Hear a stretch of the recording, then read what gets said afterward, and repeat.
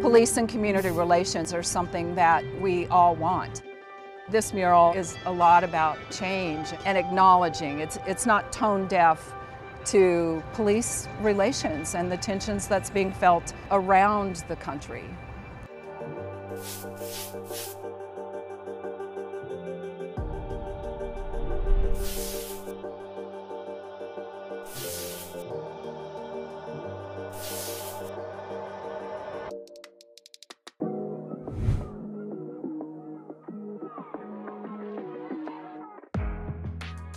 With the help of Bloomberg and with this grant, we plan to paint murals around 3 intersections. So in the spring, we'll be painting 2 more in each of the 3 patrol divisions in Norfolk.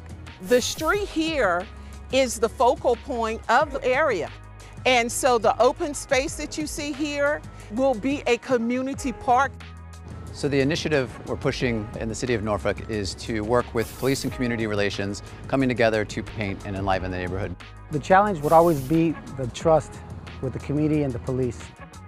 We're trying to build better relationships for our officers and for our citizens. The best way to do that is get involved. And so painting is just another way to do it. It's another way to engage. If it's through art, then that's what we do in order to bridge the gap.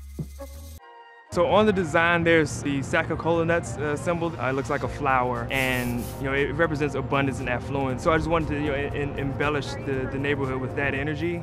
I would say that doing public art projects, it's a powerful way just to inspire the youth and even the older generations, and to make them just feel more proud about their neighborhood.